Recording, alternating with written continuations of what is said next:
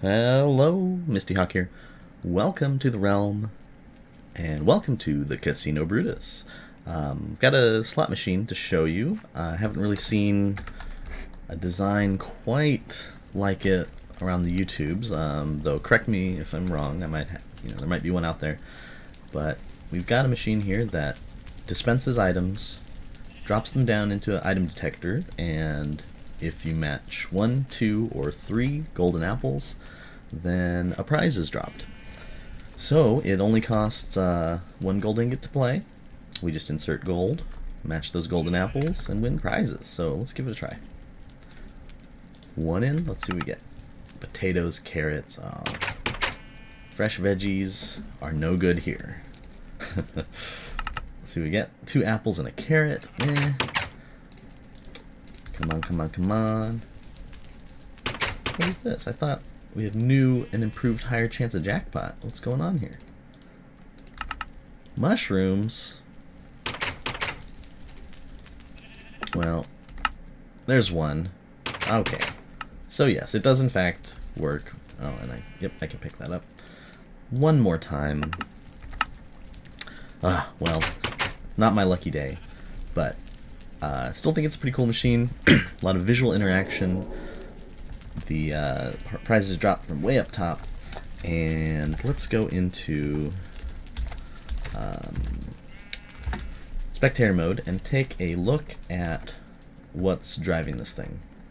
So here, when we put in the gold, we just go through a classic item filter and use the comparator output to power the machine initially. That signal comes up here to the dispensers and drops out, or droppers, my bad, comes out and dispenses something, and then another pulse a little bit later drops them through the trapdoors into another item detection contraption. And these look for golden apples. If we have golden apples, say we were looking for our jackpot, if we have golden apples, one there, in the middle, and on the right, then all these torches here, 3 across, will turn off, letting this torch power back on. We send up the signal all the way up top to our jackpot diamond blocks. There's a huge maze of other logic circuits that I'm sure can be compacted. If you've got any suggestions on really complex or compact and or gate combinations, let me know, because wiring this was kind of a pain. I think these back here are if you match any 2. If any 2 of the droppers give a golden apple, then it activates the secondary prize line that goes up to here. Yes. And then which one? These, if you activate if you get 1, it'll activate this prize line, and it has you get your money back with the gold ingot.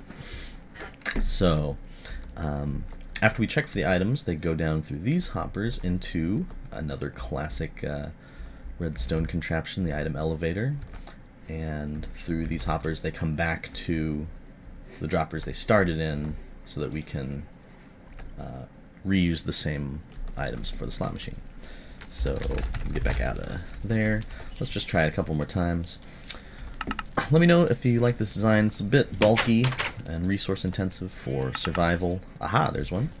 It's just me back. Come on, come on. Keep going for that jackpot though.